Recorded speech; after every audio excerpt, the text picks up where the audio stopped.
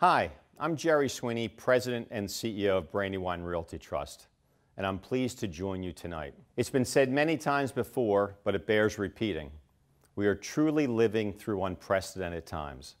A once-in-a-lifetime global pandemic, a nationwide economic shutdown and reopening, a societal reckoning with racial justice in our streets and in our institutions, and an election so contentious that it calls into question the very ideals of our democracy. In Philadelphia, we have faced a litany of challenges before the pandemic, which have now been exacerbated by the perfect storm of economic uncertainty, a public health crisis, and a need to re-examine both who we are and where we want to go. And although we know that many more difficult days lie ahead, we take great comfort in the ways our community has come together. Philadelphia has always been a city that rallies to take care of its own, and we are fortunate to have the civic and community organizations that we do who are rising to new challenges every day with grace and with grit.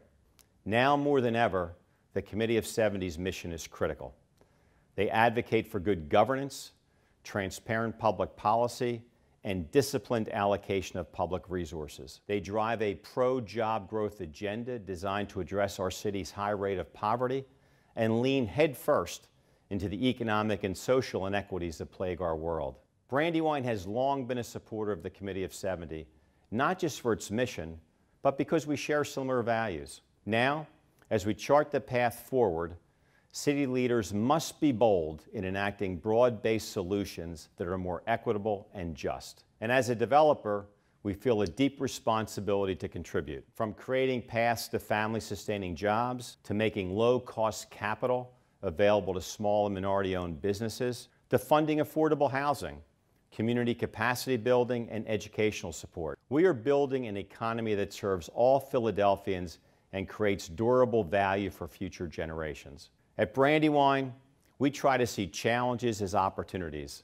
and this is certainly a once-in-a-lifetime opportunity. We applaud the Committee of 70's advocacy to make the Philadelphia of tomorrow even better than the Philadelphia of today. And I know that together, through civic engagement, private sector leadership, community support, and a bold vision for the future, we can realize all of our aspirations for Philadelphia to become a global leader and to finally recognize the city's full potential.